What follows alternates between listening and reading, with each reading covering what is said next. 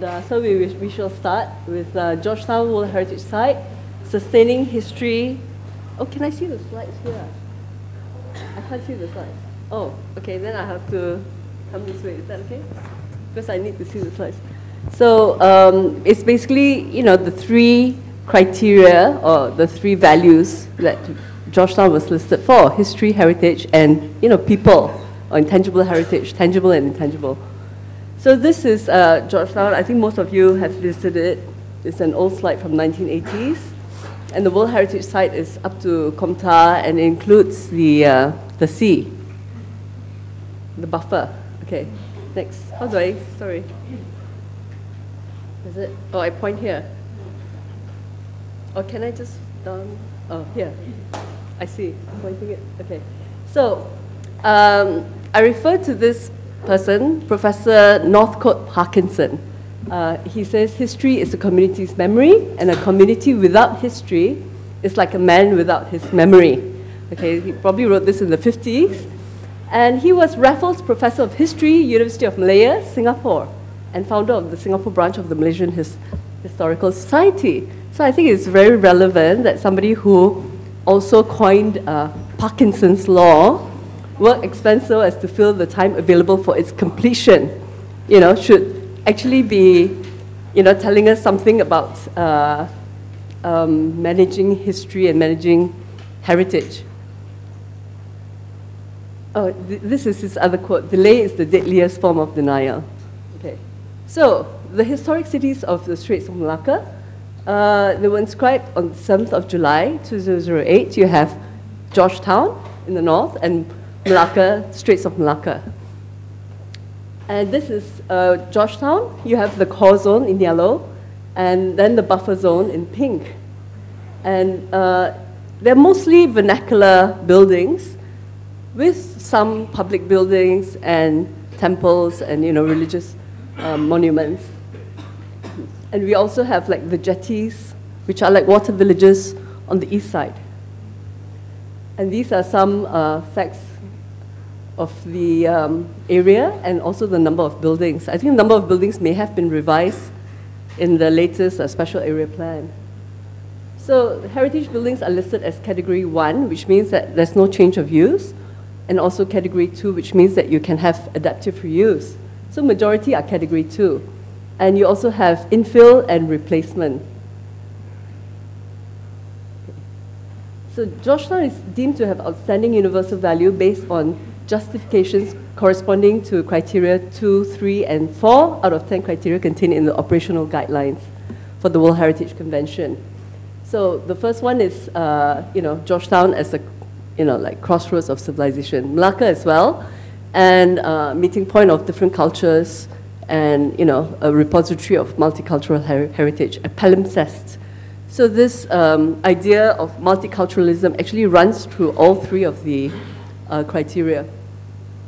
So these are the three, represent exceptional examples of multicultural trading towns, living testimony to multicultural heritage and traditions of Asia, and mixture of influences which have created a unique architecture, culture, and townscape without parallel.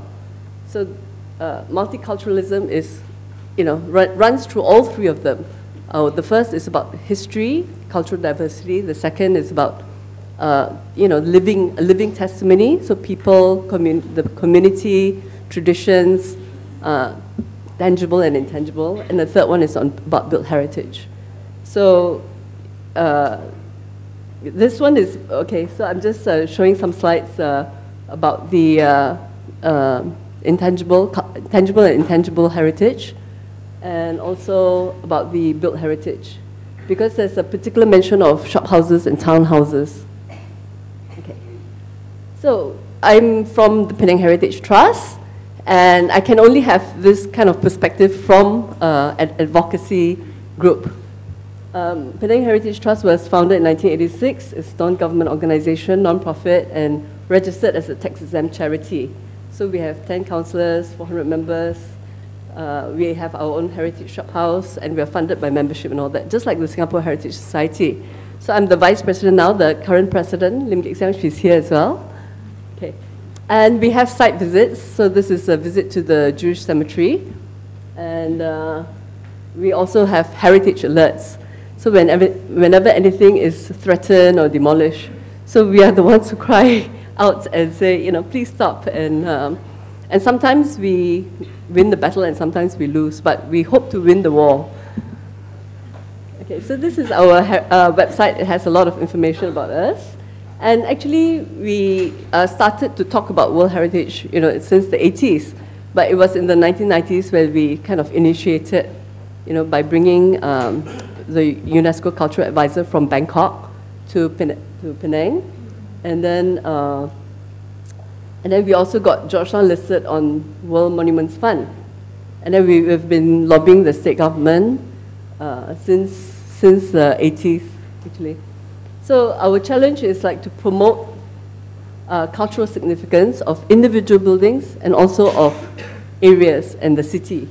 And also to change the development paradigm and the tourism paradigm to convince government and investors of the economic value of heritage. So in fact, in I think 1991, we invited Mrs. Pamilia Lee to Penang. At that time, you know, Penang government wasn't interested in heritage at all. So we said, look, Singapore is doing it, it must be a good idea. And of course, they were doing it for tourism. But tourism is an argument that you can sell to the government, you know, at that time. But now we almost regret that we used tourism because the other impacts. Okay, so to build knowledge, legislation, institutions. So this is, you remember we're a grassroots movement. So it's very difficult from the ground up to do this. So in a way, we envy Singapore for having your planning framework, your regulatory framework, which we do not have. I mean, we have a very weak one. And you know, if we had that kind of institutional, strong institutions, I think we could protect a lot more.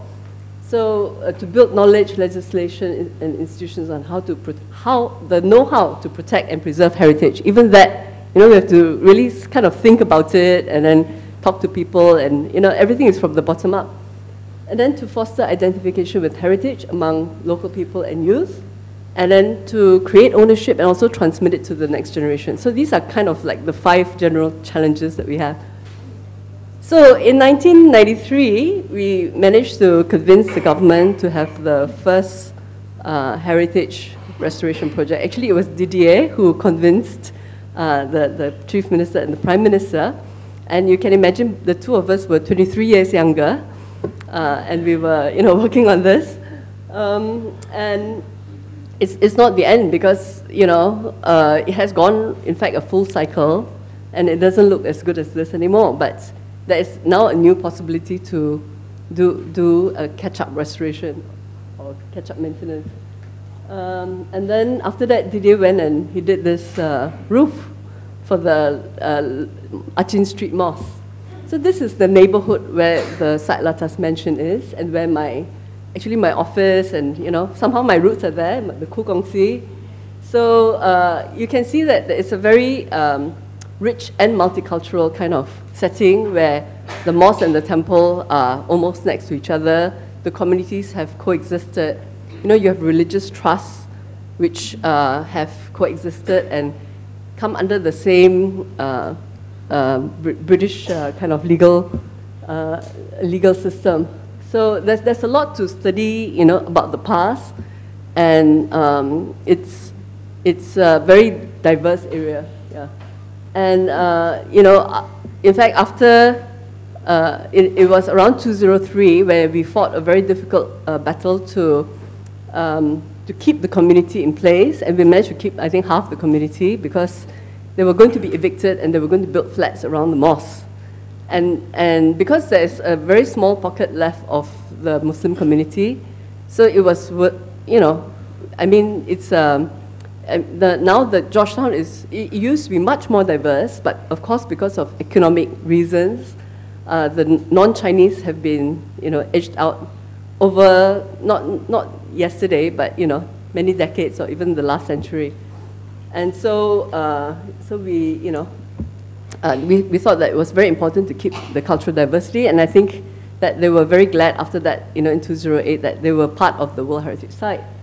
So, and we have some projects like the Cheong Fat Si mentioned, Suffolk House, and the Teochew temple, which have been recognized with UNESCO awards, Asia Heritage Pacific Awards, yeah.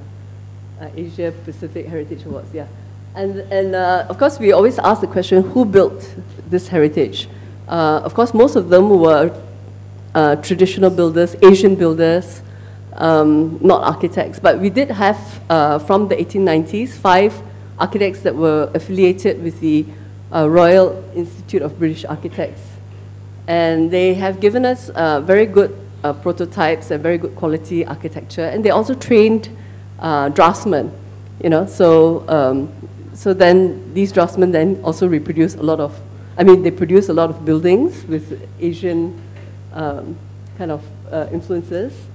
And one of these iconic buildings is outside of the World Heritage Site. It's called Sunset, which is owned by a group, I think, now in Singapore.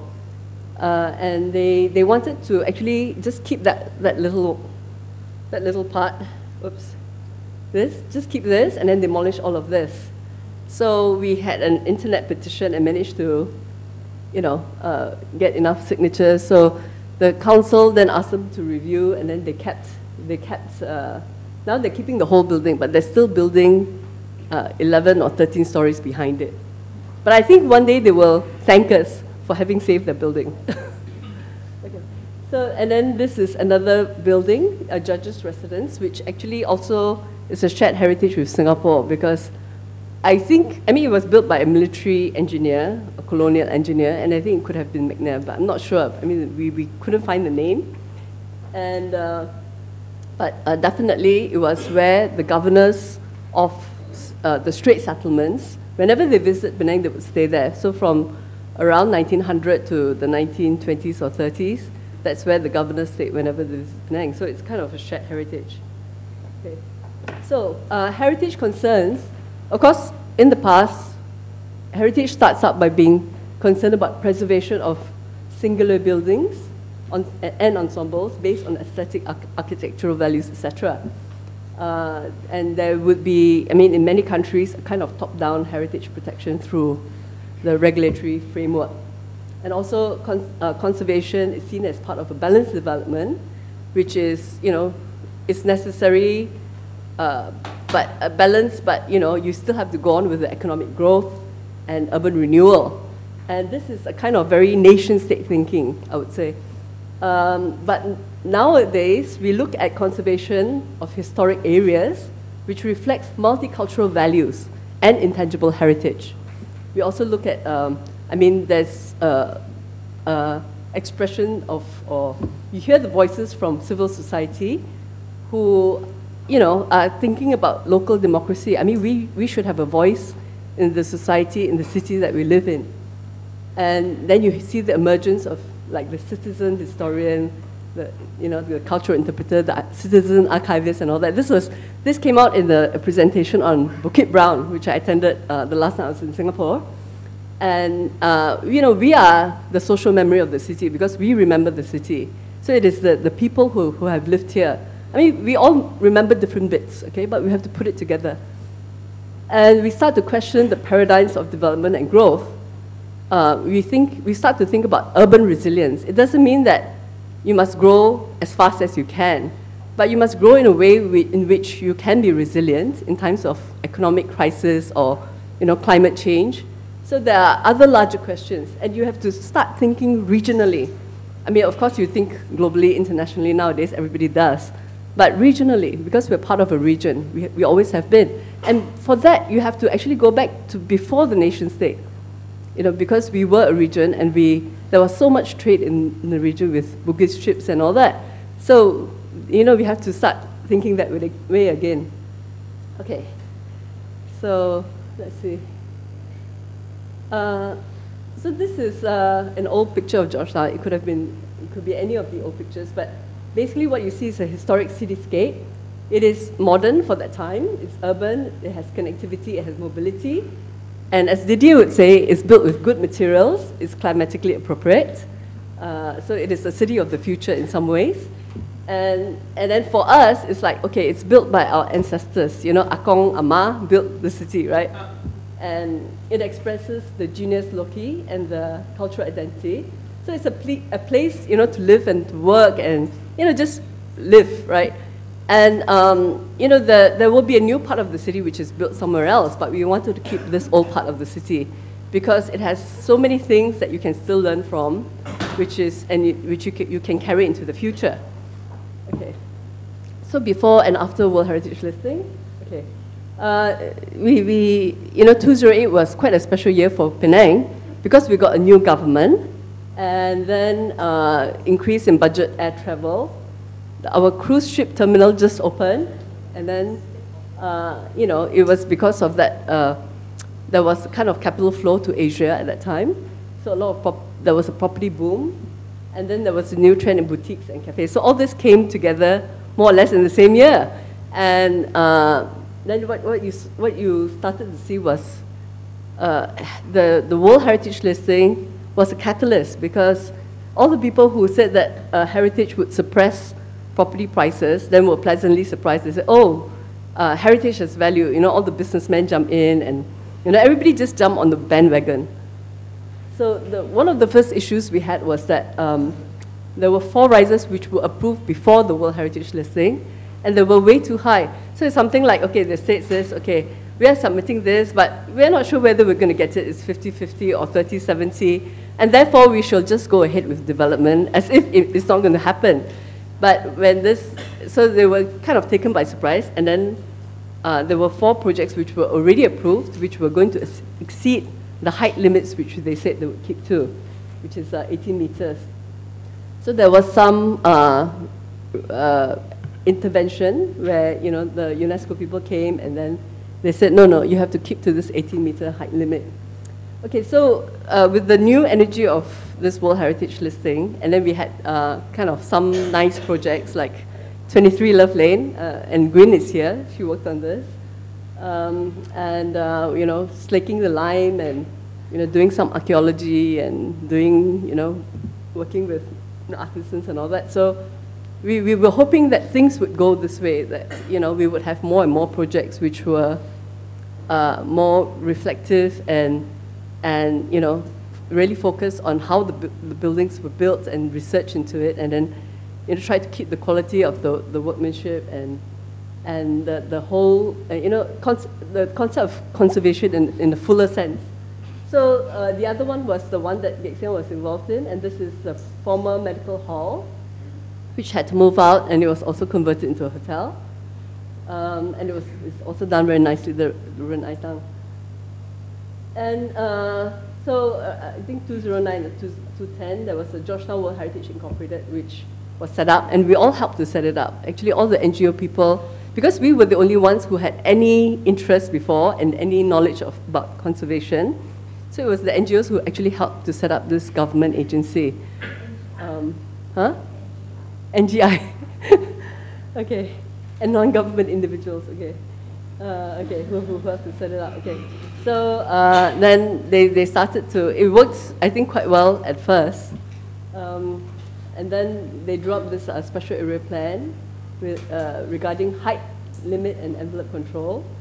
And basically, laid out certain things about the typology, appropriate materials and quality workmanship and so forth.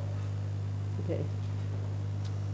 So this is like the typology, which was developed by Tanya Wei, and I think Gwyn as well, yeah. And then this is in our special area plan. So if you have an infill development, it should actually conform to the lower. But it is kind of vaguely worded. It said it should conform to the height of the lower building, the lower height of the building next to you. But sometimes it's interpreted to be the higher one, and that happens. Okay, and so you have things like that which actually follow the guidelines. Does it still follow the guidelines? No. Okay, but it's at that height, and then it sets back a bit, and it goes up. So we think it's not very. It's not ideal. I mean, it's not satisfactory at all, actually. So, and then that's another one over there. So it breaks up the roofscape. And then the other thing is there's a kind of still lack of control over building materials because cement is being used instead of lime plaster. But anyway, we started to be more in touch with the people who are working in the city council and GTWH. So now there is a kind of monitoring and heritage alert system, which it does work sometimes where, you know, we alert them and then they send the building inspector. But, you know, there's still issues like this where, you know, there's no control over the color. And then I said, if you can't control the color, at least do not make this, do not highlight it. But it is the heart of the street art market. So everybody comes here, and then they go back to, you know, Taipei or China or wherever they're from, and then they said, oh, this is what we should be doing because Georgetown is doing this and it's a World Heritage Site. So we just, you know, I mean, what can we do? Because we have already complained and complained and complained. Now there is a kind of pilot project on Kimberley Street, 6 houses, where the state government says that they're going to do the restoration and then keep some of the traditional trades or allow some of the traditional trades to move in. So I'm not sure how it's progressing. I think you can ask Gwyn. Okay. So understanding. Okay. Okay. So in terms of the, you know, understanding and protecting the universal values, so I think I started with the built heritage. So now I'm talking about the one about history and cultural diversity. Within Penang Heritage Trust, we have something called the Penang Story, where we kind of explore the different historical connections, you know, of Penang, and it has brought together a lot of people. We've had many rounds of it, actually, and you know, it gives a lot of depth to the history. So, and I attended Singaporean Stories, which is absolutely delightful. I think they have really a good group going, and they're also doing it in Singapore.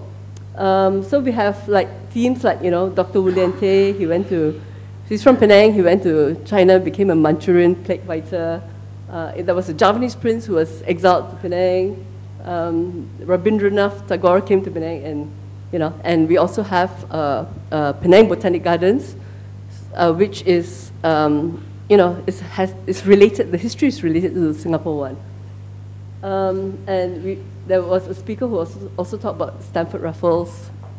You know, so we do, you know, mention many things in connection with the Strait settlements. And I was saying to many of my Singaporean friends, we should have a Straits conference.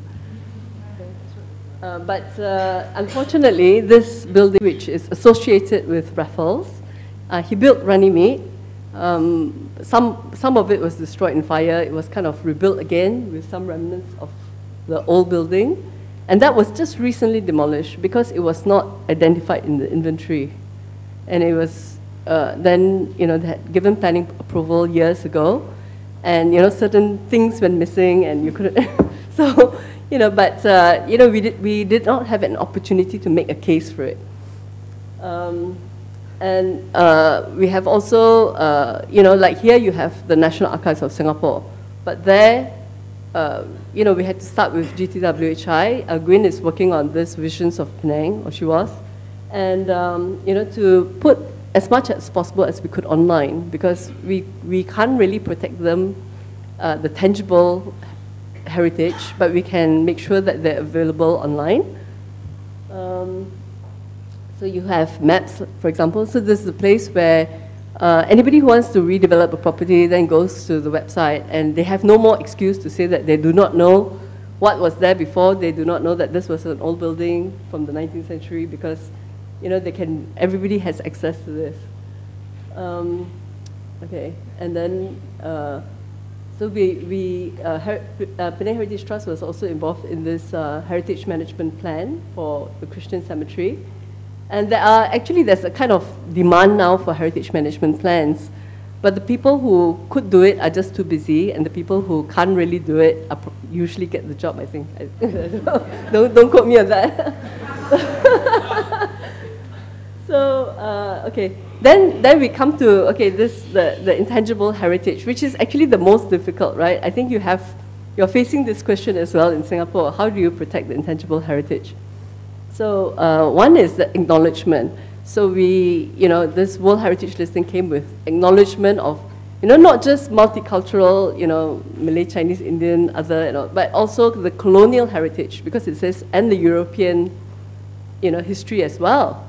And we were very happy because before that we had to battle and say that, okay, even though it's a colonial building, but it is still, you know, the Asian workers worked on it and it is part of our heritage. But now we don't have to do that because it's already accepted, it's acknowledged. And religious diversity is acknowledged.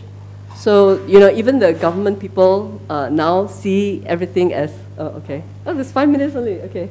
So basically, so then we had to talk about intangible cultural heritage, and we did actually 2 projects.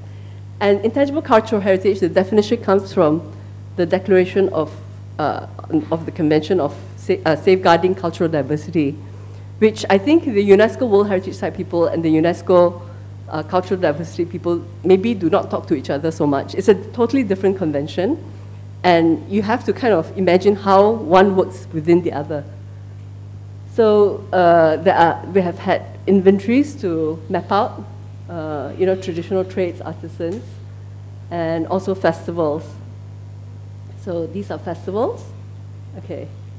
And so one of the things that we face with the popularity of the World Heritage Site is the impacts of tourism and gentrification. So for example, you know, these sisters who, you know, they are artisans, but they make things for religious, like for a temple or festivals. So they had to move out because this place is now like for tourists. And, you know, an association over there on the right-hand side is now a party hostel, okay? Which means it thinks it can get out of registering as a hotel, you know, the guidelines for the hotel, because it says it's a hostel, okay? But we'll see. And, you know, even the clan jetties, which were places, I mean, where people live, and it was nice and very quiet to, you know, it's very nice to visit, but now they're selling tourist souvenirs. So, of course, we know that there is a tourism cycle, that the tourism may not last forever. I mean, you know, the users get changed, people become dependent on tourism economy, and then after that, the tourists go somewhere new. Okay, so we know all this.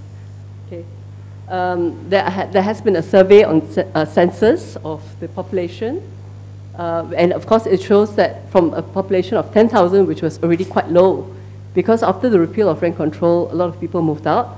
So even from 10,000, it has started to decline. And then because of a lot of illegal conversions, so now there's a kind of starting to check on conversions. But there's a lot of properties bought up by Singaporeans. There's one Singapore property group that has bought up 200 over shop houses, you know, in Georgetown. And you know, how do you fight that? Because there's no restrictions against foreign ownership.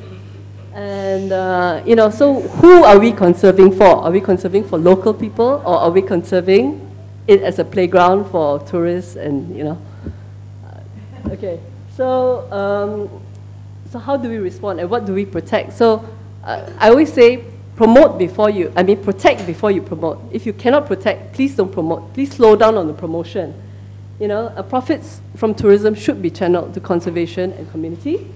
And your policy and management must have a kind of information system. You know, it must be informed. You must make decisions based on, you know, how many residents are there, you know, what are the people benefiting and so forth. So you just ask this question, does Georgetown have a sustainable tourism policy? Does it have tourism management plan? Does it monitor tourism impacts? And of course the answer is no to all of these. You know, what they're interested in is like a theatre set. You know, this is a theatre set. You can put a cathedral at the end of Armenian Street. I mean, you know, but what about the real life, the life behind the houses? You know, we are not a theatre set. Okay, so there's a quote which you can't see here, but it says that an invisible landscape conditions the visible one. This is from Invisible Cities. And it's really about, now we have to understand not just the city, but how it connects to the hinterland, how it connects to outside the World Heritage Site. Because that's what made it the heart of Georgetown. That's what made it the center. But we still don't understand that enough. And we are actually drawing all the life out of the city.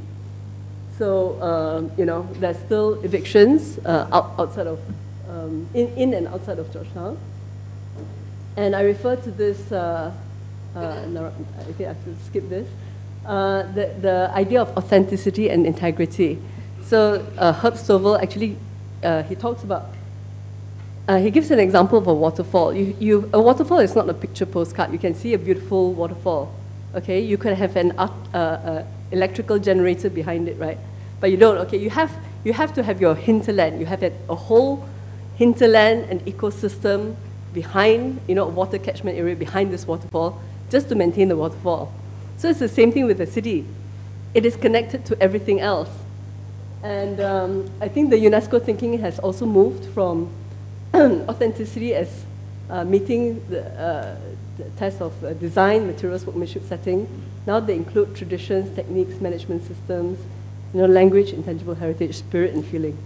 Okay, so now this last image I shall leave you with, I'll go very quickly, is that the Penang Canal, which we were very concerned about, and which was promised as and which is actually the rightful boundary of the World Heritage Site, because this canal was built in 1804 as a kind of defensive moat during the Napoleonic Wars. It's because of the French that we have it. Thank you.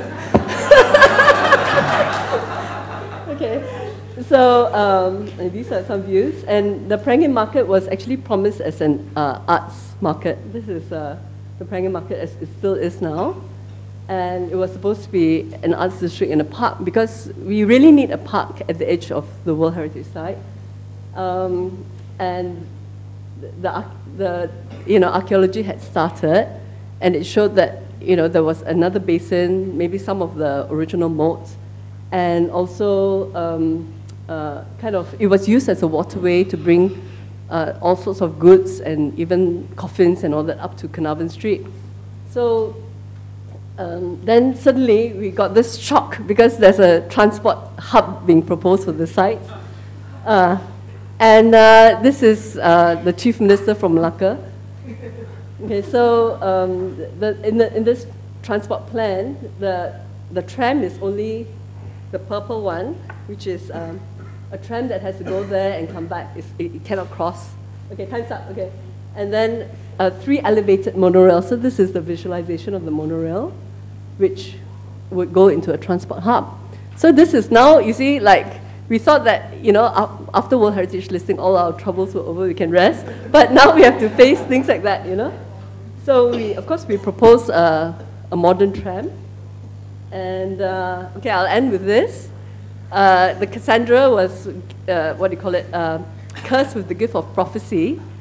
Okay, she has the gift of prophecy, but nobody will ever believe her, okay? So that's Cassandra's curse. And so the cartoon says, those who don't study history are doomed to repeat it, and those who do study history are doomed to stand by helplessly while everyone else repeats it. Okay.